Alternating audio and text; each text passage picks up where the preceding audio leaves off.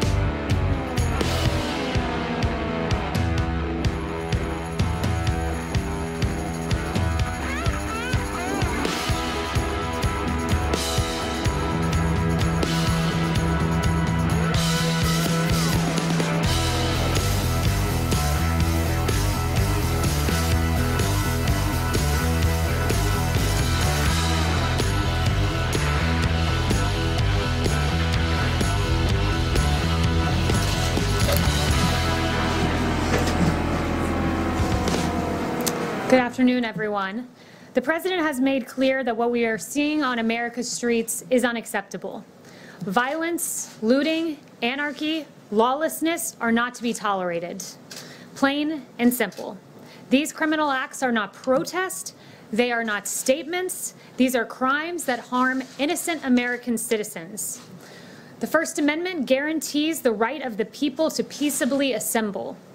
What we saw last night in Washington and across the country was not that. To that end, President Trump is demanding action to protect American citizens, to protect American businesses. 17,000 National Guard are deployed in 24 states, but according to General Milley, only 2 states have deployed more than 1,000. There are 350,000 National Guard available overall, and for the lawlessness we are seeing, far more needs to be done. Governors across the country must act, deploy the National Guard as it's fit, and protect American communities. As President Trump has said repeatedly, it's very important that we have peaceful protesters and support the right of peaceful protesters, but we cannot allow a situation like what happened in Minneapolis to descend further into lawless anarchy and chaos. And we understand that very well. And with that, I'll take questions. Yes. To your point, the country is in crisis. There's a global pandemic that has claimed more than 100,000 lives. At least 40 million people are unemployed. There are now protests and racial tension ripping apart many cities. Where is the president? Why has he not delivered an address to the nation, as many of his predecessors have in a time of domestic crisis? So the president has delivered multiple statements on this. The president, as recently as 48 hours ago, was out talking about what a tragedy the death of George Floyd was, how it has weighed on his heart, and how he encourages peace and lawfulness in our streets and peaceful protests. So he has said that repeatedly. He's made many statements to this effect, but what I would note is continual statements, as he's made day and day and day and day again, they don't stop anarchy. What stops anarchy is action, and that's what the president is working on right now. To that point about the anarchists, you said this morning that the president is focused right now on rooting out Antifa. George Floyd did not die in Antifa custody. He died in police custody. What's the president doing to reform policing tactics and excessive use of force by police? Yeah, so it's an important question for sure. And this president, if you look at the actions his DOJ has taken, there's a civil rights investigation into the death of Ahmaud Arbery. There's a civil rights investigation into the death of George Floyd. It is a tragedy what we saw. I mentioned to you that the president was extremely upset when he saw that video. And he continues to, the DOJ continues to pursue those charges. And he's recognized injustices for a long time. Since he was a candidate, he talked about Sandra Bland and what a terrible video that was too. So he recognizes injustices where they are, but at the same time, he also recognizes that we can't allow organized groups like Antifa to commit some of the heinous acts that we've seen. John. Yeah, Kayleigh, in his call with the governors, the president said that he had put General Milley in charge of all this. What does that mean? Yeah, so Chief of Staff in charge of policing American streets. What did he mean? So I'm not going to get ahead of any actions that will be announced, but what I will say to you is this, that he has had 2 briefings today with Secretary Esper and AG Barr, and General Milley was there, and there will be additional federal assets deployed across the nation. There will be a central command center in conjunction with the state and local governments that will include General Milley, Secretary Esper, and AG Barr, but I won't go any further in announcing what actions. But can you explain what the president meant when he told the governors, I am put General Milley in charge? What does that mean? Because that sounds like a total break here. The chairman of the Joint Chiefs of Staff being in charge of a domestic issue. And ensuring that, as the president has said, and this has been taken out of context, by the way, that our streets are dominated with a police force and with a National Guard presence, so that, let me explain a little bit about how this works. If there's a peaceful protest, police will form a line. And what we've seen are those lines have been overwhelmed by massive protests that have turned into riots, the peaceful protests to be distinguished from the riots we've seen.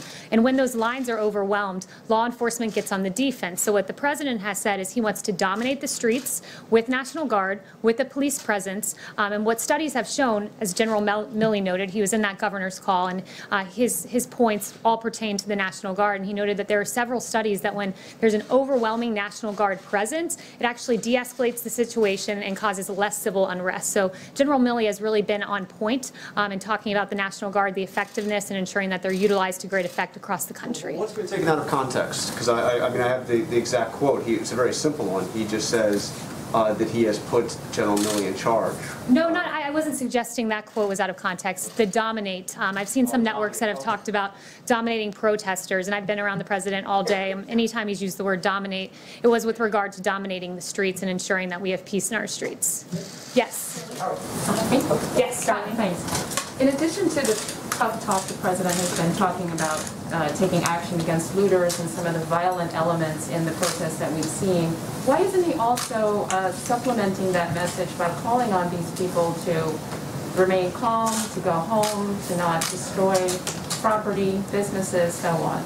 Yeah, he has done that repeatedly. Look, he talked about understanding the pain that people are feeling, and he does understand that pain. He's talked several times about the right to peacefully protest, and I've seen some of these peaceful protests, some of these sit-ins, and it's a real shame when you have anarchy and anarchists come in and you have Antifa come in, and it really dilutes the message of the protesters, and it's a legitimate reason they're protesting. So he hates to see Antifa come in and really dampen that message, which has been in many cases peaceful, but has been overtaken and overwhelmed by an organized effort of people from out of state coming in and causing havoc.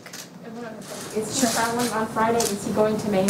He still plans on going to Maine. I haven't heard any other changes to that effect. Yeah. We just. Thank you. I like your mask. That's really cool. I have a quick follow-up about police reform. National Security Advisor Robert O'Brien says he does not think there is systemic racism among law enforcement in the U.S. Does President Trump share that view? Look, I think where the president stands is he does not believe, he fundamentally rejects the idea that these egregious actions of these 4 Minnesota officers are representative of our police force as a whole. Most of our officers in this country are good, hardworking men and women who work every day to police our streets. He's recognized cases of injustice. I noted Sandra Bland back when he was in the primary. I've noted more recently Ahmaud Arbery and then George Floyd. So he recognizes these injustices. He puts a focus on them, but he also recognizes our valiant police officers who have taken to the streets each and every night over the last 6 nights and protected our communities. And on Antifa, can you explain what the legal authority the president is for designating Antifa as a terrorist organization? And can you also talk about why he does not want to label white supremacist groups that are domestically located as terrorist organizations as well? So let me address the first part about legal authority. Title 18, Section 2331 allows that the term, it defines domestic terrorism as involving acts dangerous to human life that appear intended to influence the policy of a government, and other elements are laid out, and it allows the Department of Justice, when utilizing this statute, to invoke greater investigatory authority and to invoke harsher penalties. I would note that the Justice Department has in the past used domestic terrorism in consultation with acts of white supremacy or what were racially motivated acts. Like in April 2020, a Florida man pled guilty to threatening an African-American Charlottesville City Council candidate, and at that time the FBI Joint Terrorism Task Force was utilized. Same in the case of February 2020, where it was used in connection to 4 racially motivated violent extremists. And I would also note the president's long history of condemning white supremacy and racism. There is no place in society for these egregious, despicable ideologies. Jen? Why haven't he designated any white nationalist groups as terrorist organizations? It has been used. I explained how in this case that domestic terrorism will be used as a way that the crime is prosecuted. It's a prosecutorial method, and it was utilized in the same exact way with regard to white supremacy. Yes. Kayleigh, on the Minnesota police officers, is he suggesting that they should be charged as well as the officer who's already been charged, the other 3? And also on Antifa, can you explain a little bit about how would he know, or how is he talking about how he would identify members of Antifa? Since they're a very loose organization, it would be very difficult to tell who is part of Antifa. So first, I was just on the call with the president where he expressed his dismay with those 3 officers who watched. I'll leave it to the state to pursue those charges if they decide to. It was the state that pursued the initial charge, but the president has expressed his complete dismay with those actions. With Antifa, I do think it's important to note that they are a big element of this protest. AG Barr has noted that. Ambassador O'Brien has noted that. We have ample evidence that DOJ has received indicating that Antifa is responsible for that unrest. But as to exactly how Antifa is identified, that would be more of a question for DOJ. Yes. When you talk about additional federal assets, does the president have authority to deploy forces across the country beyond the National Guard? He does, and look, we're looking at every tool in the federal toolkit available to us. You know, ideally, this would have been resolved at the state level. The states, after all, have the police power embedded in the 10th Amendment, and it is their responsibility to patrol their streets. But you're right to say that there are many federal authorities, including the one you cited, available to us. Did you bring this up with the governors in the phone call today? The focus of the call with the governors was really the National Guard, not that specific tool in the toolkit that you mentioned, but the National Guard and how it should be utilized much stronger than it's currently being utilized. Yes, I will go to, let's see, Jeff. Okay, thanks. Following up on what John was asking earlier, Governor Whitmer, she said she found the president's call today deeply disturbing, and she said the president told the governors they need to put it down or they would be overridden. So what, I mean, is there a specific authority he's using? Because as you know, Posse Comitatus really prevents the use of the army to put down domestic insurrection of any kind. Yeah, I don't know why Governor Whitmer would be dismayed at the president telling governors to do their job. It is their responsibility to police their streets. They have the police power embedded in the Constitution. They have quite clearly, many of them, failed to do their job. Look at the scenes we have seen. And it's gotten to the point where today the president has said, enough is enough. You know, there are tools I can use, namely deploying National Guard, many others that Steve cited one, the Insurrection Act. It's one of the tools available. Whether the president decides to pursue that, that's his prerogative. Right now, we're looking at a focus on the National Guard. That's where it currently stands. And, you know, there's a distinction between the National Guard and military forces in the street. I would note the National Guard are the friends and neighbors in these communities who are used, and as I noted, the study from General Milley used to great effect when they are deployed. So the focus of the call was the National Guard, encouraging the deployment, far more than the 17,000 out there, and utilizing them this evening, certainly. 100,000. Would you like to see 100,000 National Guard on the street or 200,000 right now? I won't put a number on it. I think it's incumbent on governors to look at the situation. You know, a case in Texas might not merit the same thing as, you know, New York City. So he's encouraging the governors to up those levels, but there's not a specific number that he has in mind. David. Kayleigh, there is a perception that the president is hiding in the bunker on the racial protest issue. He was literally put in a bunker on Friday night by the Secret Service. I mean, would you agree that he is hiding out on this issue, and is that a good posture to be in? I would not agree with that at all. Look, I was on the phone with the president at least half a dozen times yesterday, and every time I talked to him, he was telling me about a different action he had taken, whether it was talking to a governor about this or a foreign leader about ventilators. This president has been leading. He met with generals yesterday. He's each and every moment taking another action to try to solve and resolve what we've seen in our streets where the governors have failed. He's stepped in.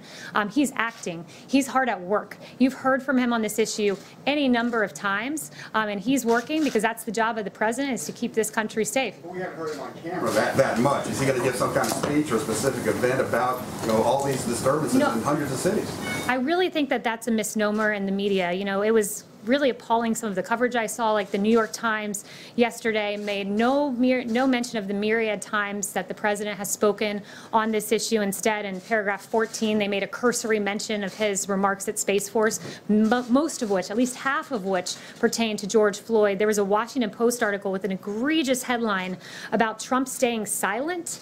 He hasn't been silent on this. I have a whole list of his remarks there, and instead, paragraph 23, they note, oh wait, we're contradicting our own headline. The president did, in fact, make remarks. Contrary to the silent headline, you had Don Lemon on CNN saying at 9:38 p.m. on Saturday night, the president's been silent. Ironically, that comment came 4 hours after the president was quite audibly speaking at this issue. I was there for the remarks, and then you had CNN double down the next day, Sunday afternoon, saying the president was silent. And, you know, I don't want to bore you with reading out all of his statements, but it sounds like I should read a few, like the president saying it's a grave tragedy that filled Americans all over the country with horror, anger, and grief, and I stand before you as a friend and ally to every American seeking justice.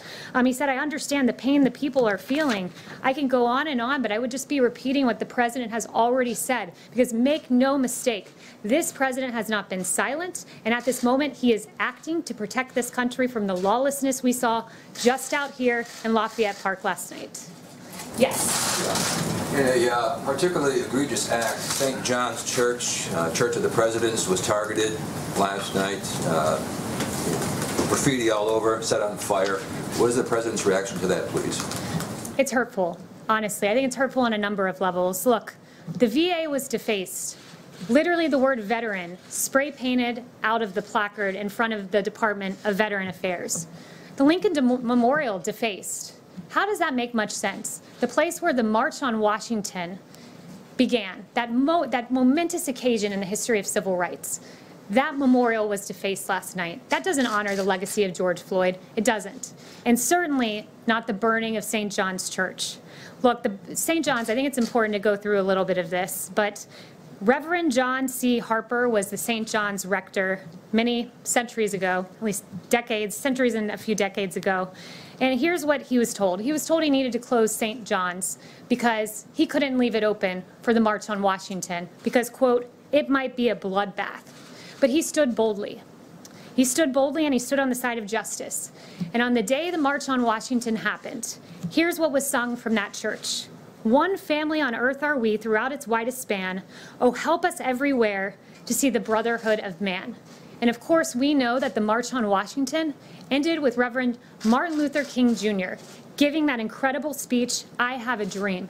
And that church, the same church that was burning last night, here is what they said, taking that bold stance to support Martin Luther King. They said this church building is open as it has always been, so all who want to worship here. The ministry of this parish is extended to any who seek it.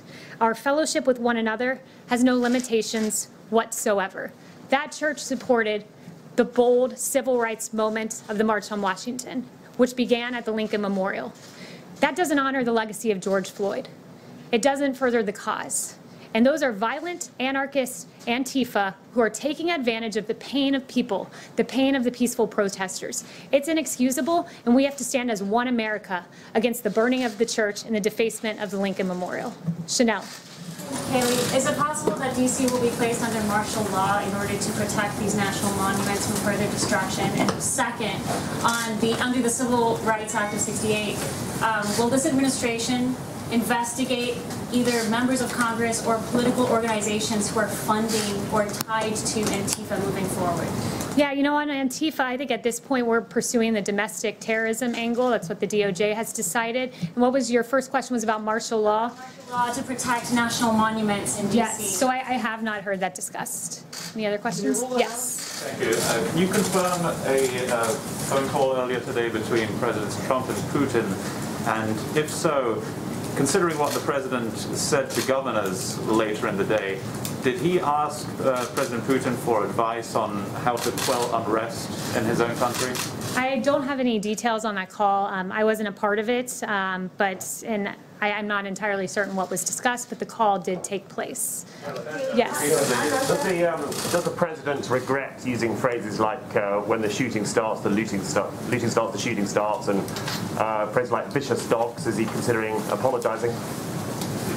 So the president on the looting point, he was taken wildly out of context. Twitter, it's interesting to watch. I've seen multiple instances of real incitement of violence on Twitter, but they've never penalized those users. Like, for instance, Iran. We've seen horrific tweets from the Iranian regime about the elimination of the Zionist regime, to quote them, and that was never flagged. Interesting that their gut instinct was to flag the president, and they did so in an accurate way. The president very clearly laid out what he meant by that tweet, that looting leads to shooting, and we have seen the unfortunate killing of one person in Minneapolis. There were 7 people shot in a St. Louis riot a few nights ago, and the president clearly laid out what he meant. But it is interesting to watch the gut instinct of Twitter to go ahead and label what the president said as somehow inciting violence, which it absolutely was not. But look, I want to say this. We cannot let violence and we cannot let looting and a few bad actors divide us as an American people. The American spirit is defined by love and mutual acceptance and kindness, and despite the horrific scenes we've seen play throughout the media, there's some things that we haven't seen, and I think it's important for the American people to see them. And Judd, I'm going to call for that soundbite now of some video that I think it's very important for us all to watch.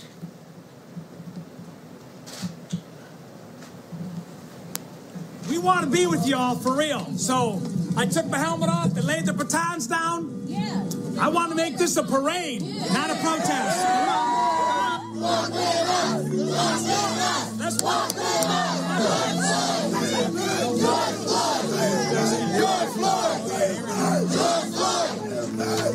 Not 1 ounce of damage. Nobody's arrested. Nobody got hurt.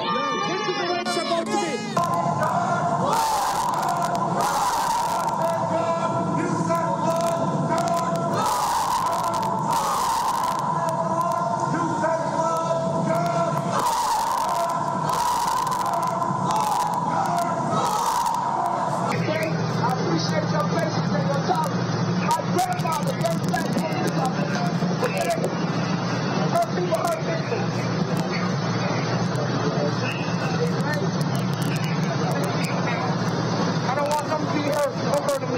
I love you, man. I love you, man. I know when you're doing great today. I got that shit out. That's the way you get your ass looking today. I love you. Louisville, a human chain protecting an officer separated from his unit. We're here with you. All right?